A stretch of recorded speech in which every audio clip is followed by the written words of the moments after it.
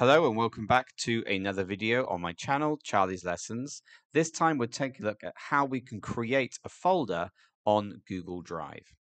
So first we're going to go to the Google Apps Launcher right here and go to Drive. I'm going to My Drive page.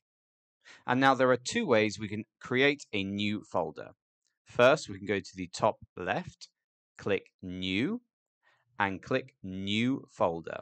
Or in the center of the page, we can right-click and select New Folder. Once we select New Folder, we have to give the folder a name and then just simply press Create. Once the folder has been created, we can click on the three dots and change the name again. And if we go to Organize, we can even change the color. Thank you for watching this video on how to create a folder on Google Drive. I'll see you in the next video.